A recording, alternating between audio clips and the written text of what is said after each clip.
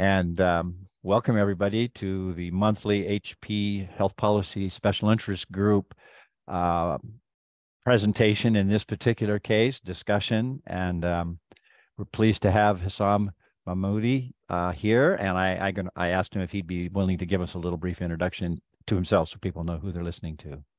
Take it away. Sure. Thank you, Wayne. I'm Hissam. I'm a PhD candidate here at Virginia Tech in Management Systems Engineering. I work with Dr. Naveed Ghaffar-Zadagan, and I'm scheduled to finish my PhD sometime this summer, and I'm planning to join MJ at MJ's lab at Harvard. So that's the plan. Thank you. So I'll be talking a little bit about some research that I've been working on, and I have two disclaimers to start with. First, it's a work in progress. So of course, there are lots of areas of improvement in this. Please feel free to, jump in whenever you have a question or have a suggestion. This is not a very formal presentation. So that's one. Second is, I would say it's at best a system dynamics adjacent research. But thank you for listening, and thank you. I look forward to the kind of valuable feedback and the questions that you can provide. So I'll be talking about organizational learning and endogenous heterogeneity in cancer research centers innovation. So in this presentation, I'm going to briefly talk about the motivation for this research, touch on the theory of organizational heterogeneity. I'll talk about clinical trials, the process of new drugs and treatments going through clinical trials and its data, and then present the research problem, a little bit of results, and maybe some conclusions or some challenges that I'm facing with this. So we'll see how that goes.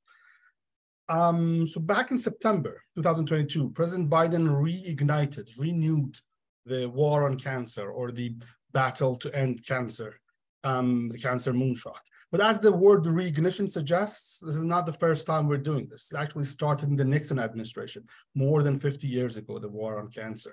And it's been reignited numerous times. And even after all this effort, cancer is still the second leading cause of death in the United States, around 2 million new cases, around 600,000 new deaths every year. And that is why the National Academies of Science, Engineering, and Medicine called for a systemic approach to the problem in 2019. That's what we're trying somehow to do. So the exact problem is that the return per investment, per researcher, per paper, per patent of cancer research has been stagnating and falling in the past couple of decades. And there's evidence that there are differences among cancer research centers in the innovation strategies they adopt.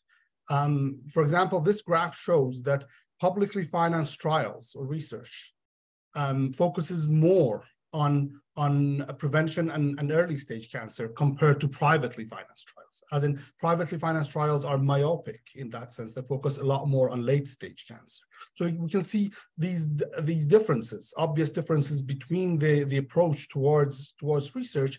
And the question that comes first is, these kind of differences in innovation strategies, are there dynamics to it? Is there a dynamic phenomenon there?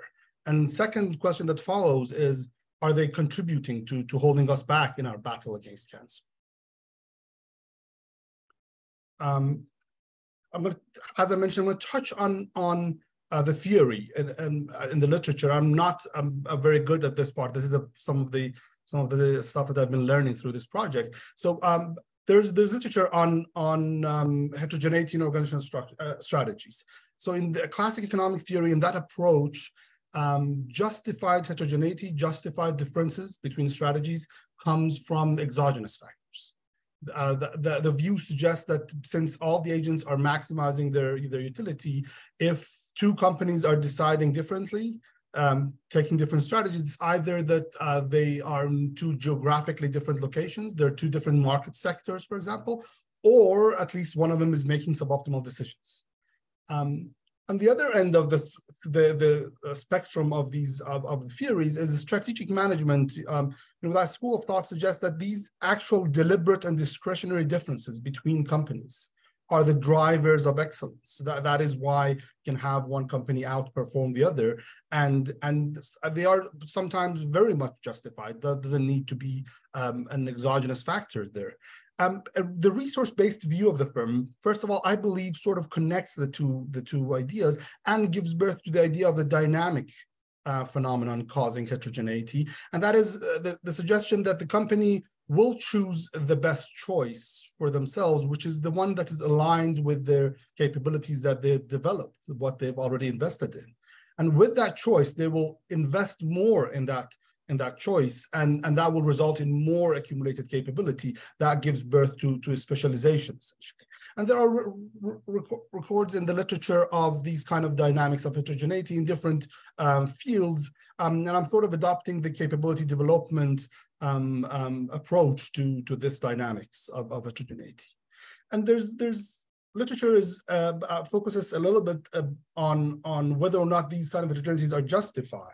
And there's the suggestion that if there's high interdependence among the choices, or if there's uncertainty in the environment, or if there's needs for creativity and innovation, for example, then that heterogeneity can be justified. And a lot of these are what we expect to see in cancer research, for example. So focusing on the research question that I'm going to be talking and trying to address. So first question is whether or not cancer research centers are learning from success and failure to diverge in their strategies. So this is the first dynamic phenomenon I'll be trying to test. That is learning from success and failure, organizational learning. Second one is whether or not cancer research centers are developing capabilities, accumulating capabilities and skills and knowledge, for example, that helps them make them diverge and become different in this field. This is where I'm going to talk a little bit about the clinical trials phases, just to talk about the process of innovation in cancer research from discovery to development. There's literature on a couple of dilemmas. I already talked about early versus late stage dilemma. There's literature on follow-up versus breakthrough research dilemma in cancer research, but I'm focusing on a dilemma around the clinical trial phase. So just to recap the clinical trials and how they work. There is a pre-phase clinical trial, and that's where testing is happening on animals in vitro in a lab. There's phase 0 clinical trial, which is testing a drug for general safety, small doses of a drug or treatment to see if it's safe for general public. Phase 1 focuses on safety of the drug, but for the proper dose. Then phase 2 is the effectiveness, whether or not it actually does what it suggests that it's going to do. Phase 3 is in comparison with already existing drugs and treatments. So if the new drug or treatment cannot outperform already the existing ones, it will not pass phase 3. At the end of phase 3 is where this innovation will receive then FDA approval ready for marketing. And phase 4 is after something's been released in the market, and if someone wants to check for additional side effects, that's where phase 4 trials happen, and that lies outside the scope of my research. So I'll be focusing through on the path from pre-phase all the way to passing phase 3 and getting an FDA approval for marketing. So the question here will be, the dilemma will be a company choosing to start testing on a new drug or treatment, which will be down the line in pre-phase, phase 0, phase 1, or pushing through a drug or treatment that's already passed those early phases, pushing it through phase 2 and phase 3. And this is an investment decision to where to put their resources. And we're going to be looking at that in terms of emphasis and exploration, how much a company or a cancer research center is emphasizing exploring for new drugs and treatments. And I guess this might be a good time to stop and ask if there's any question. I feel like I'm talking and talking without any.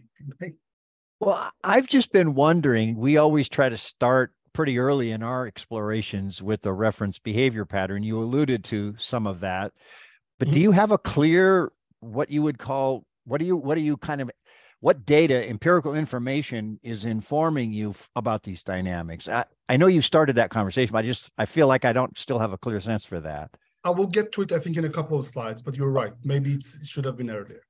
Thank you. Thank you. So my question, I had sure. a brief question about the investment dilemma. Mm-hmm. Are you saying that you're going to abandon, it's a choice about whether or not to abandon something that's already in the pipeline? There is a choice, yes. You can have a drug that is past phase 1 or phase 2, and if I don't see potential for it to go through the next phase, I will not invest in the trial. And trials are pretty expensive to recruit and conduct. Okay, thanks. So talking exactly following that question, very good segue, the pipeline of clinical trials. And this is a general, aging chain, what pops in mind when someone talks about a drug or treatment going through the pipeline. I'm suggesting that this is not the case. As we just talked about, something can be abandoned halfway through. This is not going to be the pipeline for this process. Rather, there are disruptions in this pipeline. And I'm going to get into details why there are these disruptions in the next slide. So the idea here is first of all, we can have the same treatment exist in multiple stocks simultaneously here. And that means if I have a new drug or treatment that passed phase 1, it will sit in the stock of phase 1 treatments past trials. And then I can start multiple phase 2 trials for the same drug as it's still sitting there, on different doses of it, different conditions of different cancers. So the same trial does not leave that stock to go to the next phase of the trials. That's why the pipeline is not a continuous one, but has disruptions. I hope that makes sense. But that gives birth to the before going to the system dynamics model that I'm going to talk about, talking about the reference nodes or the trends over time, as Wayne just pointed out, I just wanted to provide a little bit of data, and I will get into details of where the data source is and how I'm using it. But as you can see, following the fact that there can be multiple phase 2 trials on the same phase 1 trial, as you can see, there's a lot more phase 2 trials than phase 1 or pre-phase trials totally conducted on the left-hand side. And then just looking at the trends, you can see that there's an uptick in pre-phase, phase 1, and phase 2 trials in the past 20, 30 years. But the phase 3 trials, which is essentially if it passes phase 3, it will be an FDA-approved drug out for consumption and hopefully improving people's lives. That's been stagnant, even though the other 3 have been going up. That can be a case of a delay, or it can be some other mechanism. And that's what we're trying to look at, hopefully in the bigger picture, not in this research, in the bigger picture. Is it possible that the reason for this is because as you proceed in time, you're starting to accumulate more and more successful treatments, and now beating the marker gets harder and harder, I would think. So I would say that what you mentioned, there are two aspects to it. One of them is the natural saturation of technology. That is, so there might be a limit. There's a chance that we cannot go any further than that. And the second one, as you mentioned, is that structure of phase 3 trials, that you will only pass phase 3 trials if you're outperforming already existing ones in some aspect. So that's a threshold that is increasing little by little all the way through the time. And that can be a part of it without a doubt. But these two that we just talked about are the two dynamic mechanisms that I don't think we can do anything about, or we can't do much about. So the question that we are trying to ask and answer is, are there dynamic mechanisms that we can improve upon? You know what I mean? So I have a question. Sure. So for the pre-phase, so I guess I'm thinking about sort of real innovations that like completely change the way we think about something, right? And so if we're talking about, like, are you able to build in and see what happens with the dynamics when a whole new way of thinking about something comes into play? I'm not sure if I got your question completely, but I just want to point out one thing, and that is the beauty of these clinical trials data is that there can't be any research outside these. So even if a cancer research center comes up with an idea, they still have to go in, and then this is like brand new idea out of nowhere, still have to go in and test it. And a lot of times that testing is part of the process of coming up with the idea too.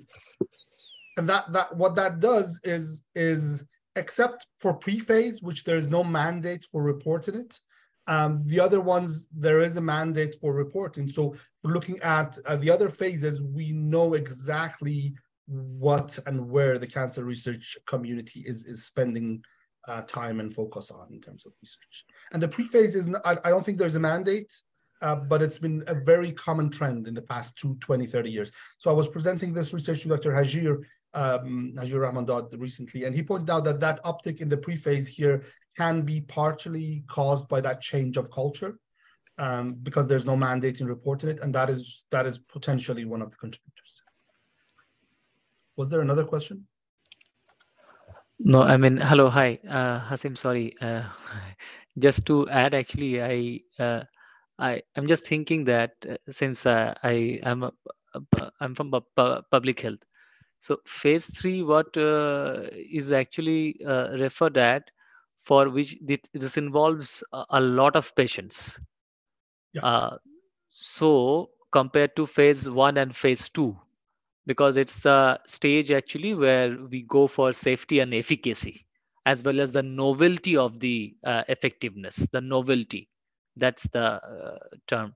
So I'm just thinking that perhaps since it requires a lot of logistics and other resources, and that might be the kind of explanation for less amount of investment or this.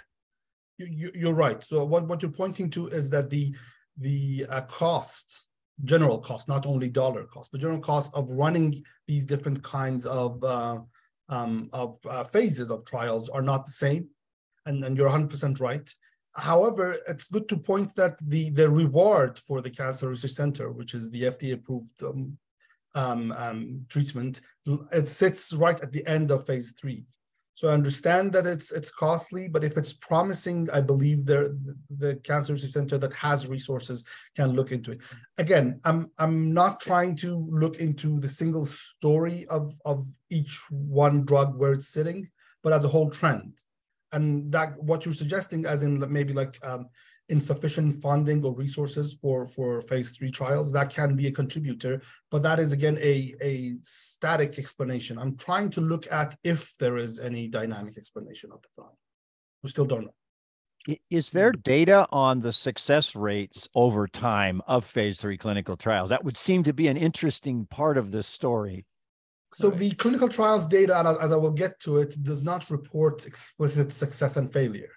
I've put together something as a report of success and failure, and I'm working as a second measure on something else. I will get to that briefly. Thank you. So going back to the presentation. So what I'm going to do in this research is I'm pulling together pre-phase and phase 1. Phase 0, there are no phase 0s reported ever in cancer research. So I'm putting that outside. Pre-phase and phase 0 research together, and I will call that exploratory research. And phase 2 and phase 3, pooling them together and calling them FDA research or market-ready research.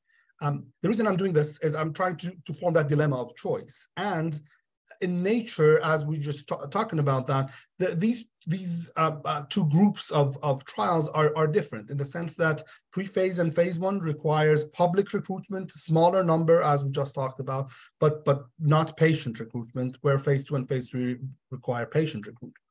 And then the resources for phase 2 and phase 3 for a cancer research center usually comes from promises of a drug or treatment being marketed eventually, but the resources for pre-phase and phase 1 a lot of times comes from pure exploration, national grants, funding, that kind of stuff. So these two groups of trials are in essence somehow different, and we're pulling them together to focus on that dilemma. Taking a look at the data on these two and these different 4 phases. If we classify the different cancer research centers into these very crude classifications that I have here, what is obvious is there's a lot more rise and net pre-phase happening in hospitals and clinics and universities compared to, for example, private companies. And private companies are focusing a lot more on phase 3 in comparison with universities and hospitals, for example. And that is, again, one of those exogenous factors that we would expect to see.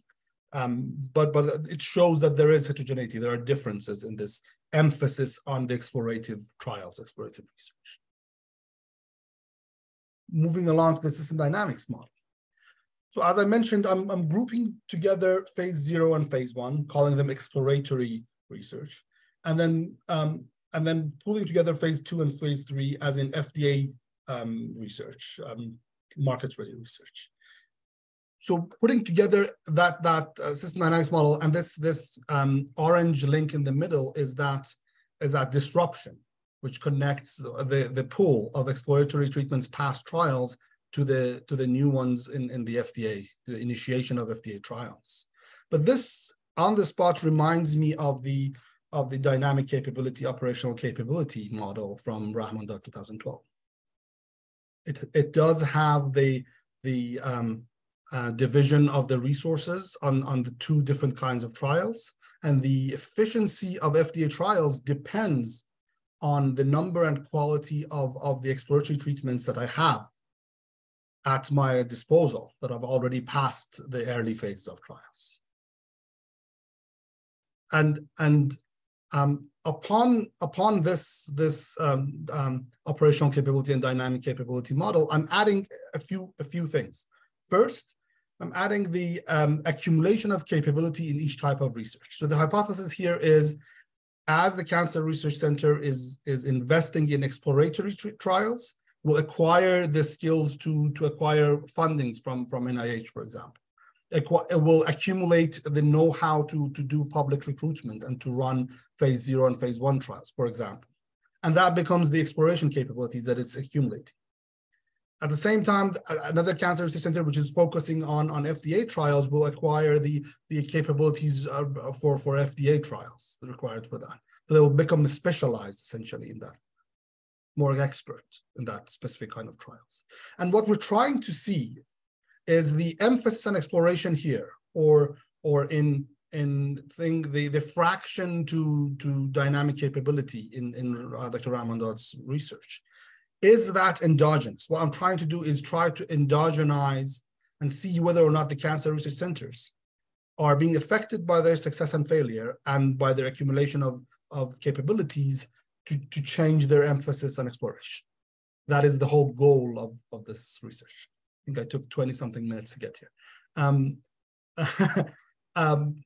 Yes, and to look at it as the two pieces, like dynamic capability and operational capability, I think I first used the same terms, and Naveed pointed out that that's not necessarily the correct term here. So I've chosen the long-term investment and short-term investment into cancer research, as in the FDA research is closer to resulting in outcomes for cancer research.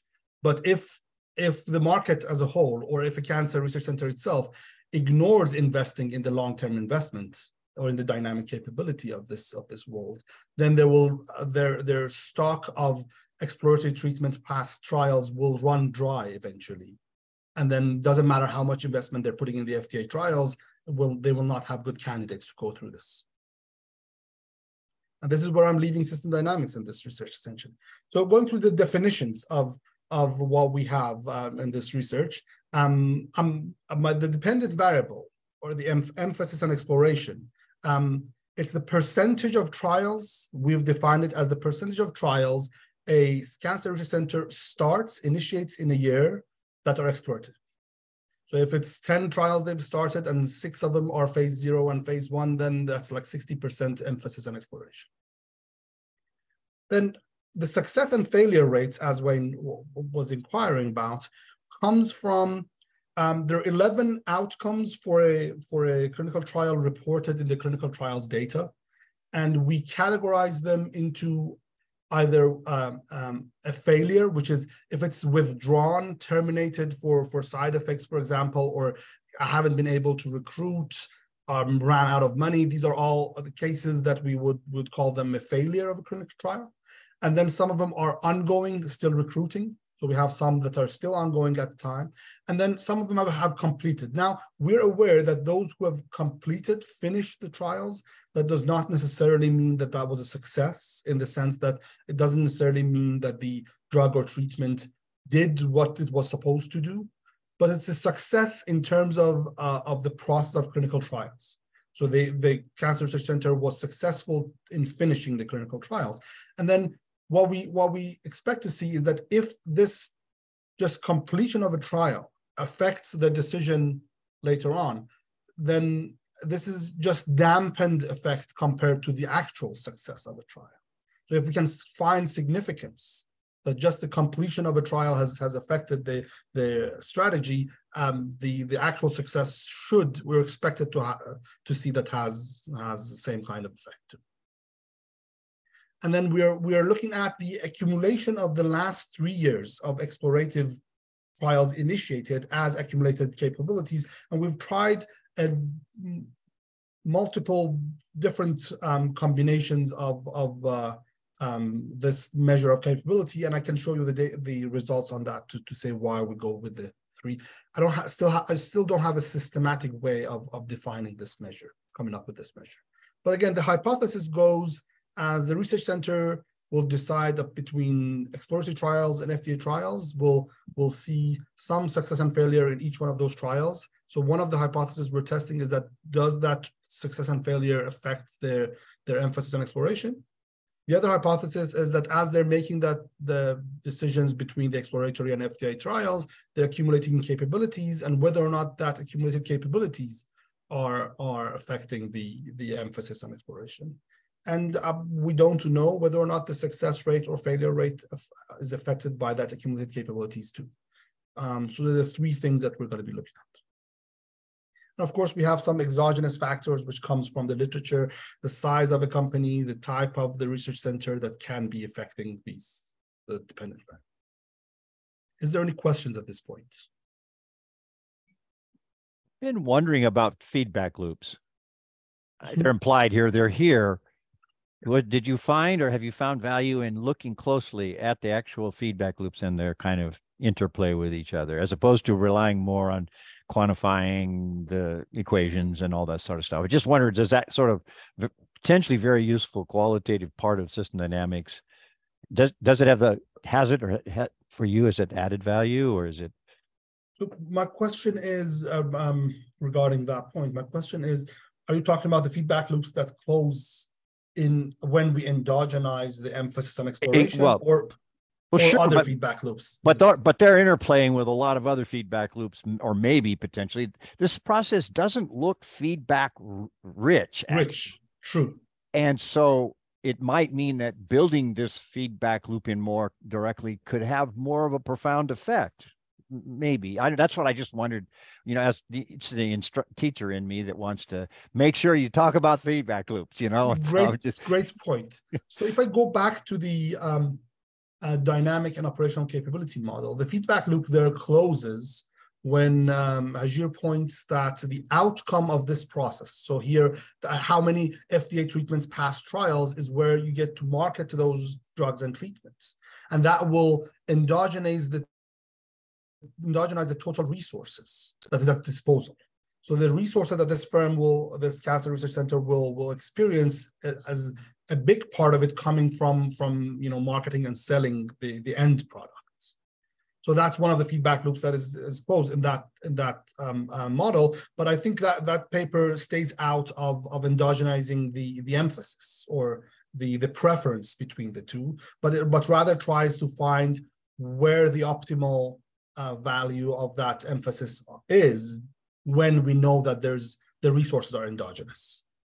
So in contrast with that paper, I'm trying to look at the endogenizing the emphasis, but of course the resources are endogenous too, without doubt. And even resources coming from national grants, which do not directly depend on the sales of the end product, that is dependent on some of the outcomes, previous outcomes, or the capabilities. So that is, again, another feedback loop that can be closed there. But yeah, that's a great point. Thank you. So we'll go through these.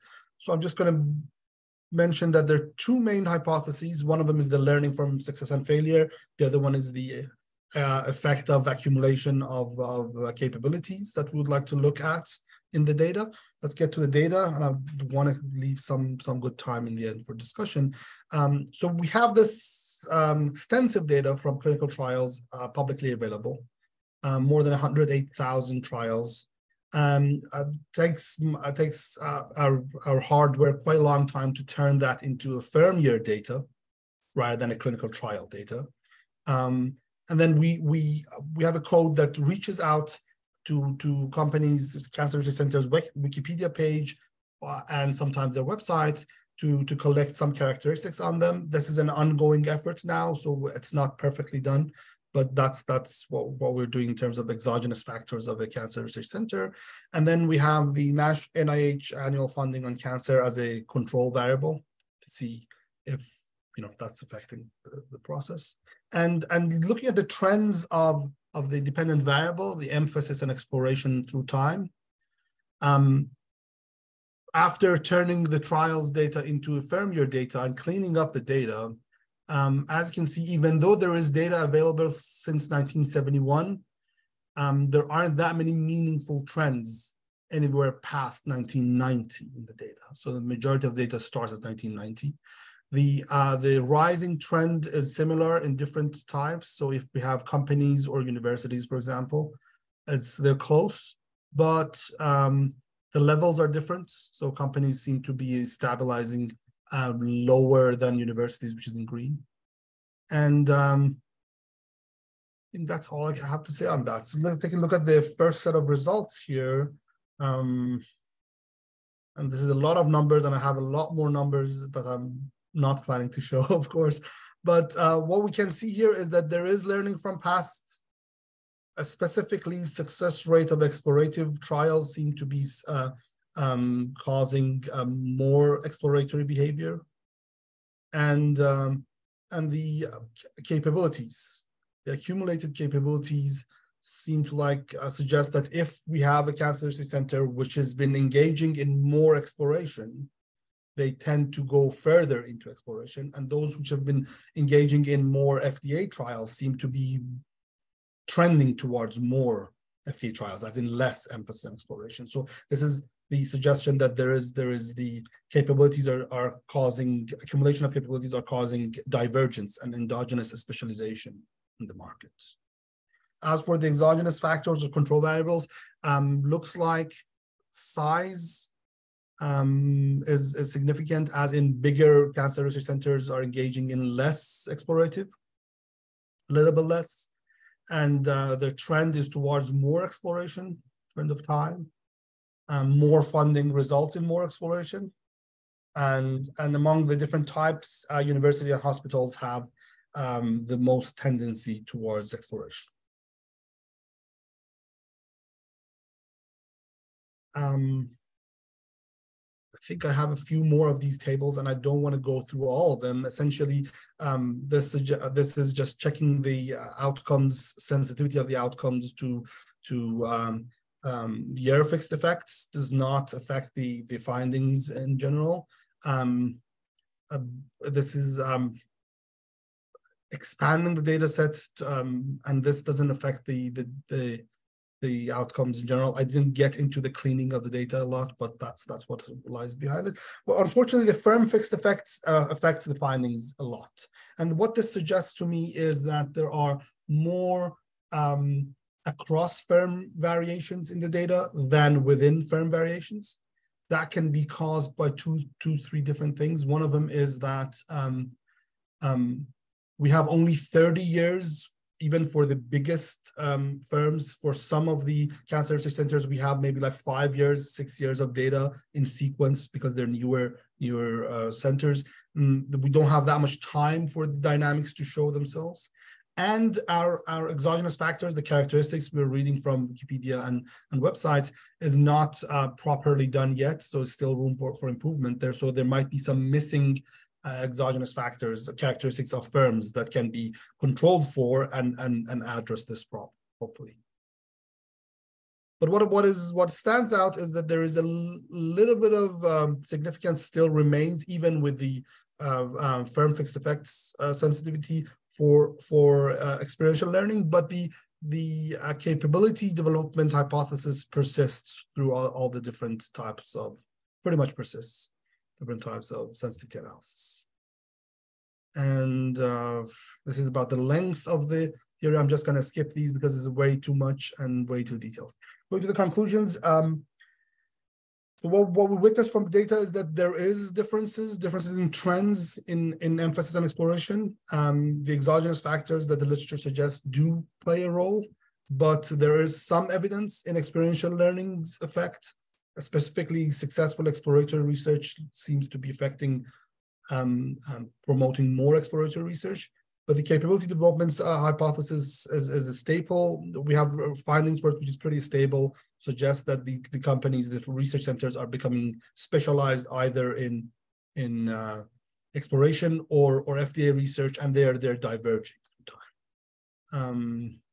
These are the challenges that I'm going to be facing. I'll be working to update my cancer research center characteristics. It's looking into that. I don't have a perfect method of finding the length of the memory or how many lagged independent variables I have to include in the model. And eventually, this is where it goes back to the system dynamics model. Eventually, when we can find evidence that emphasis on exploration is endogenous in the sense that is affected by accumulation of capability or by success and failure, I hope to bring this back to the system dynamics model, and then that's where I can potentially look to different styles of resource allocation, as for example, the social benefactor, which is NIH or NCI. How can they allocate resources to get better results when we appreciate the fact that tendency towards exploration, emphasis on exploration, is actually endogenous. Thank you for listening, and sorry for dragging on a little bit. Well, thank you very much. And I appreciate there's sort of a very fast look through the data, but this always is a reminder for me that what we do isn't just playing with models. We have to deal with the real world data, and that's terrific. About that data, I think what you were showing, it went that by me pretty fast. Those were correlation coefficients that you were showing? I think these are all regression results. Okay, so they're betas. Yes. They're loadings on particular independent factors. Yes. And then were you showing in the parentheses something about p-values or something? I just was wondering. Yeah, so wasn't real clear. I see your point. The thing is about these kind of tables, they even it can get very boring to talk about all these details of the data. So I tend to stay away from them and just point to what I understand from them. And these are there for anyone else who wants to look at them.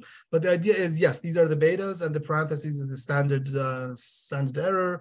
And then, we have all the ones that are significant. For example, in this specific regression, which we're trying to see what is contributing to success and failure, so this is endogenizing the success and failure rate, essentially.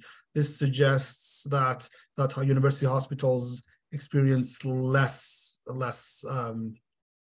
success. And everything's been normalized. That's why we see numbers between 0. A lot of it has been normalized. Some of them are logged, and depending on the variable. Yes. Well, I would say the numbers don't mean much. Yeah. But the significance means. Yes, but for future presentations, I think most of us need you to kind of give us this little overview you did just now, so that we and then we appreciate you dialing into what we should be looking for. But for me, it was sort of a sea of stuff, and I think you could have. That's just intended. This is intended as a friendly suggestion. Point well taken. You're right. And I honestly don't know. I come from a system dynamics background, and I think this might be the first work. I don't have any system dynamics results to present, but I honestly don't know what's the best way to go about this.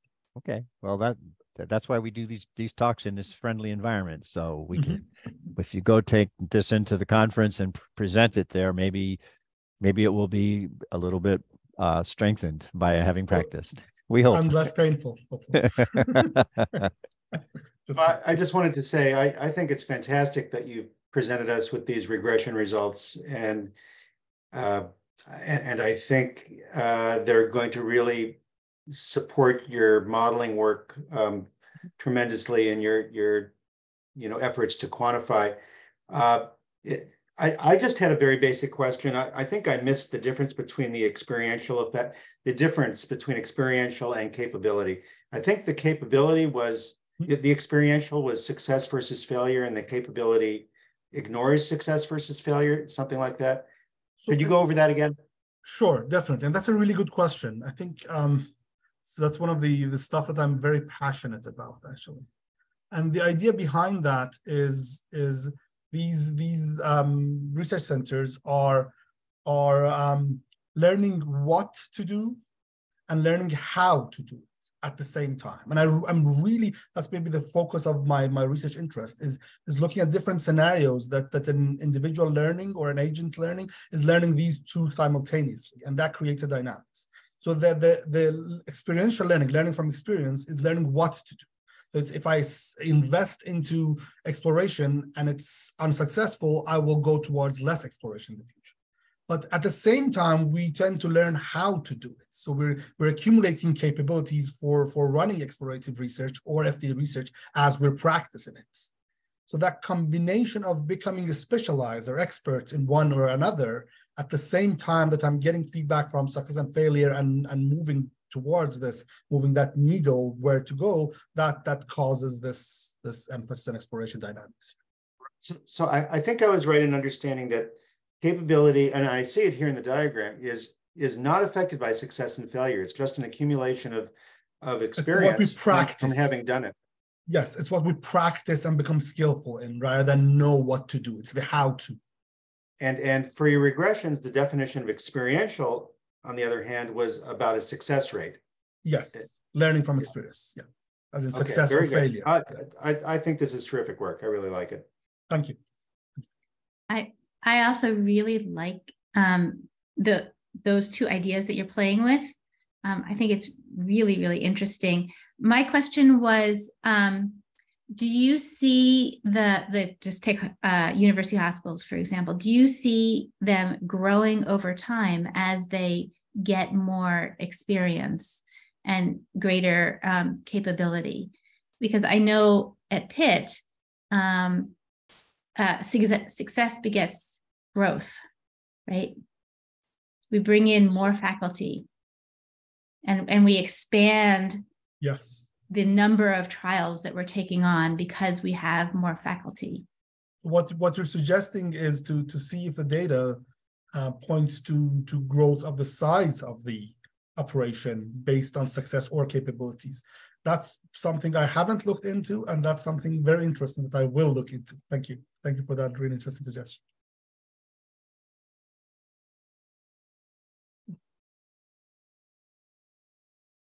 What I'm wondering about is, oh, sorry, go ahead. Please. Wendy, is fine. Go ahead. I will come later. It's fine. I was just going to ask if for various purposes, you might want to come up with, how can I make these points, more potently, more powerfully? Some of it might be to take and create simpler stylized models with less detail, but that help you make the key points, like what Jack was talking about. I know Jack's actually really good at this. He's really good at taking a complex model and creating a much simpler version that he can use to explain it. And there might be an opportunity for something like that for you, for certain particular audiences, maybe not a technical audience, but some audiences, So my goal, and that's a really good point. And my goal in my research was to exactly follow up this work with a smaller stylized model, and try to simulate all aspects of that to understand how the mechanisms work. And then eventually the follow-up step would be to build a little bit of a more expanded model or something like this, and then feed in the data and see where that model and data come together. Unfortunately, my PhD is coming to an end before I ever stepped into those. So after my postdoc, maybe I'll follow up on that and hopefully present whatever I find. Will you be able to continue this work at Harvard? I don't think so. No, I'll be working on something else. But I will come back to this eventually. It'd be great. I think it's really elegant and deserves to be. Thank you very much. Although, can I so many things to ask about this, but I was a few minutes late in the meeting. I apologize. So I was interested to know the extent to which you're relying on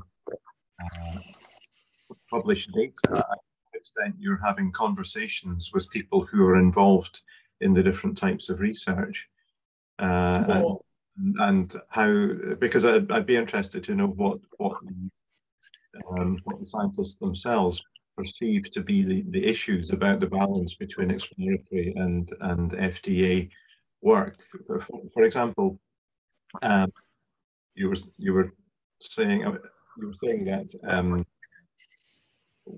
the more exploratory work we do, the more likely we would have an emphasis on exploration. So exploration leads to more exploration, and does that you could overemphasize exploration to the point where you have so much FDA work. So yes, I'm just interested to know what the views of the actual practitioners are about what you're doing and how it helps to clarify how they develop. That's really my question. Thank you for that great point. I wanted to point out two things in response to what you just mentioned, Douglas. First is you're 100% right. I haven't gone through that process of talking to the experts. I believe that can be a very interesting endeavor to run that kind of interviews and then bring them back maybe into a causal loop diagram of the process or a better understanding of the process. And unfortunately, that's not been something that I've worked on. I want to point out what you talked about, the fact that yes, exploration results in maybe a little more exploration, but there will be a limit to it, as any exponential growth has that limit. There's this mechanism here, which is in the operational capability, dynamic capability, there isn't any chance of outsourcing one or the other for a firm. But here in the market, a cancer research center can actually, if they haven't invested enough on exploration, they can actually go out there and buy the patent of some new drugs in the process, midway through the process from universities, for example. So this link that connects the two different exploration and FDA, that can be sort of there's a market there, and that can be what do you call it, outsourced. And that results in a less necessity for ambidexterity among these compared to the operational dynamic capability world.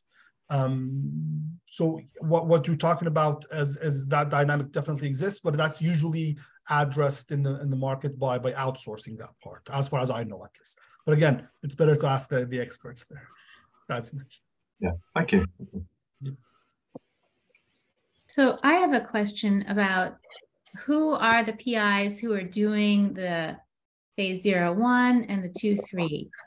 I'm sort of imagining that the 0-1 people have their expertise at the 0-1 level, and the 2-3 people have their expertise at the 2-3 level, right? And they're not the same people. Well, that is the hypothesis, at least. That's what we've assumed, that the people who run 0-1s have the expertise and capabilities and skills of that, and the other way around.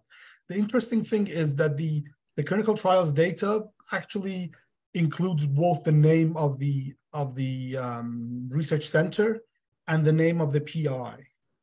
So if I intend to eventually look into that by any means, that is a possibility. It needs a lot more work with the data, and I think it limits our scope to bigger research centers that actually have that kind of division. So I just want to make one brief clarification about the data, and that is, I mentioned that there are 7,800 research centers in the data set, for example.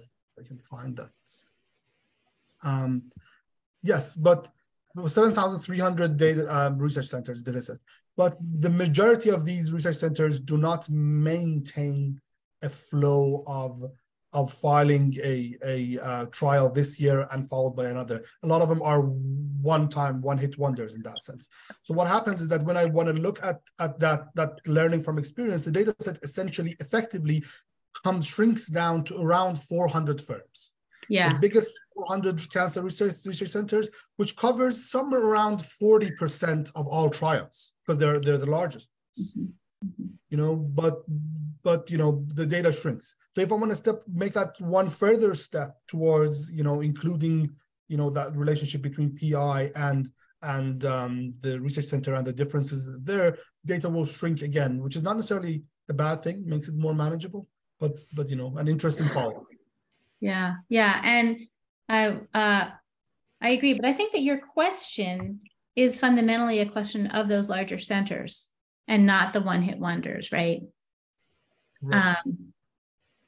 And I guess what I'm thinking about is if there is this specialization in expertise in that translational pipeline, I'm imagining that you've got your basic scientists, right, who are figuring out these new things, and they need colleagues who can help translate it and do those translational studies.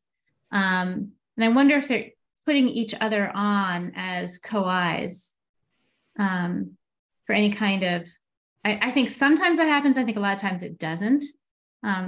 As an implementation scientist, I know, you know, it's great when I get pulled in early, but that doesn't happen most of the time. And that I'm seen as a separate thing from the people who are coming up with the innovations.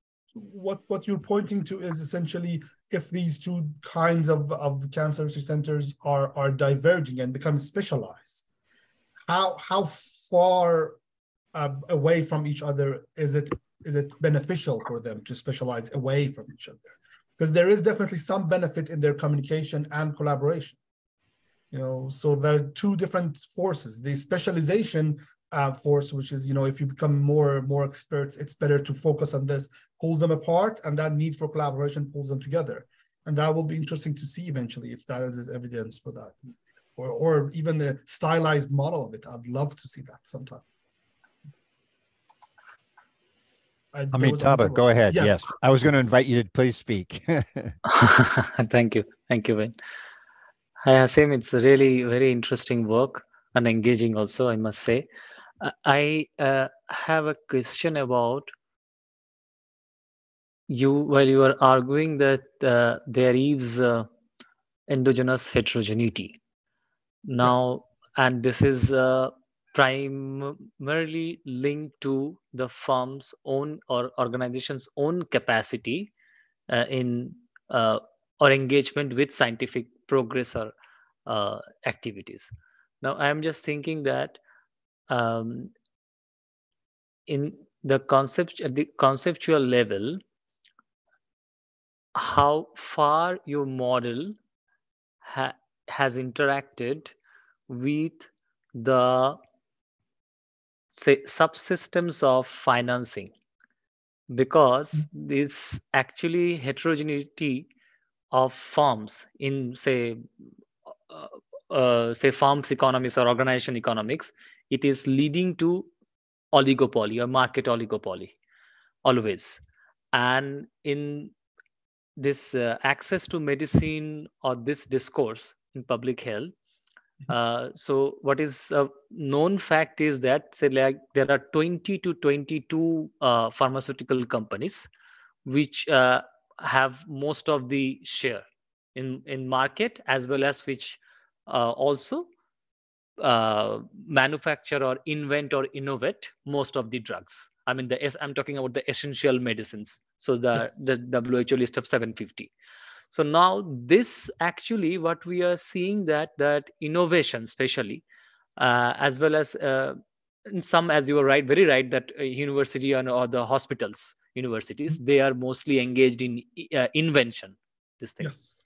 So how much the market is influencing, especially the IP, intellectual property, finance market, and this is the financialization loop. So I'm just thinking that whether this model could be further stretched. So I mean, coming to taking the point from Dr. Homer's idea, just it could be further stretched, and then we could predict, okay, so if they say this much of venture capital could come in, and this much of capital is actually coming to say X or Y organizations, and then the endogenous heterogeneity, I'm just thinking that probably it would have some exogenous factor also.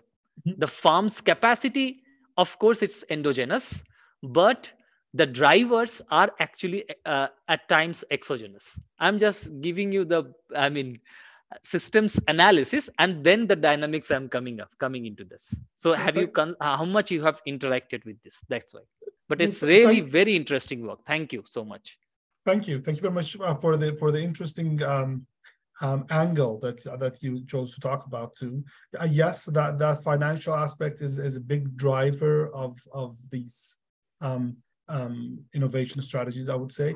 And I agree that there are actually dynamic mechanisms in there, as you just talked about. I haven't looked at it by any means. So I think my approach towards this has been, step by step growing into this model. So what you see here is just getting a hang of data, dealing with it, and then finding the attributions I can find in the data. And then my next step will be a stylized system dynamics model, and then a little bit expanded model to deal with data. And there will be maybe where I will start adding that kind of dynamics if I ever get there. I think that will be like in 10 years with the speed at which research happens, which is a lot less is than what I I expected. think But Jack Homer also was coming at.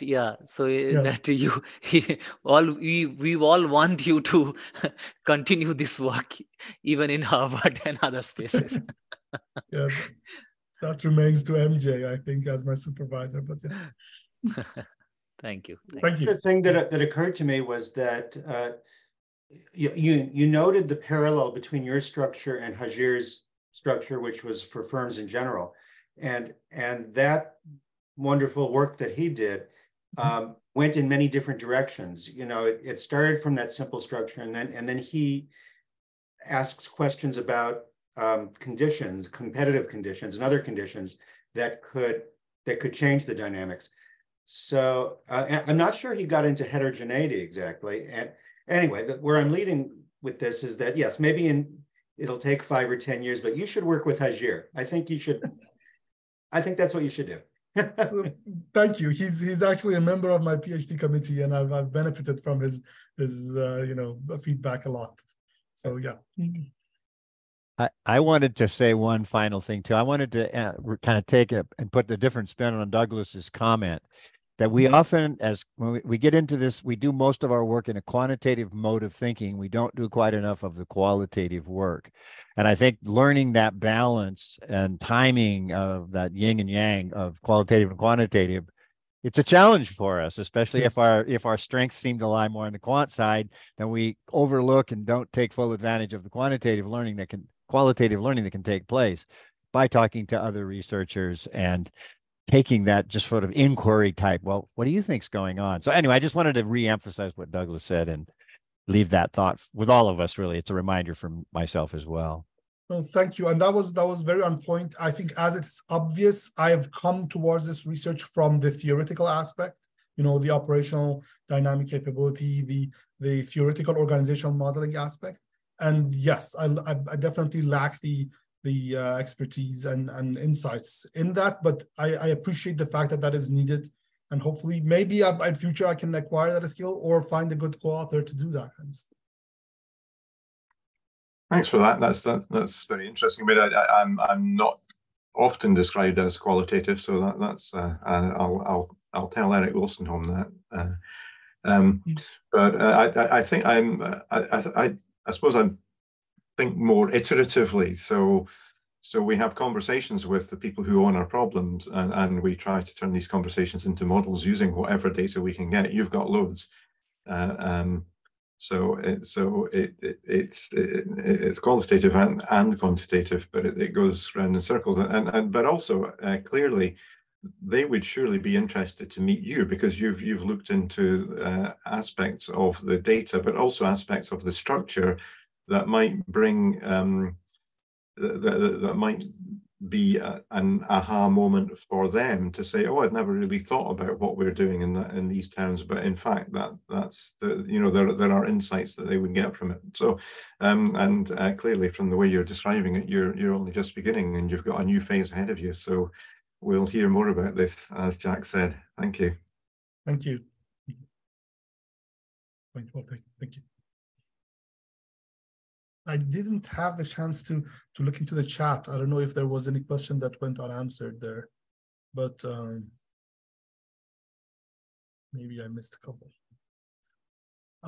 This is a question for Wayne. Will I have access to a recording or the chats later? I think you're muted, Wayne. You can go to chat right now and just download it. Just go to the chat. There's a button at the bottom of the chat window that says, make a copy of save my chat for me.